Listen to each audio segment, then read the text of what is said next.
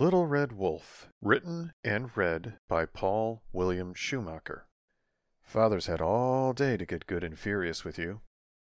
Lucky me, Selina grumbled, but then she cut off a strip of deer liver and began to wolf it down.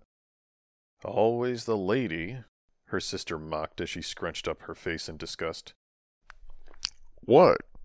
Selina asked around a mouthful of raw deer liver. I'm hungry. Yeah, Valora said with a grossed-out sneer. You look like a savage animal. Don't you have an inn to run? Selina asked as she stuffed another liver strip into her mouth. It'll take more than a day for Frederick to run it under, Valora countered easily. Selina stared at her sister as she finished chewing and swallowing. Father didn't ask you out here to find me. That would be unladylike.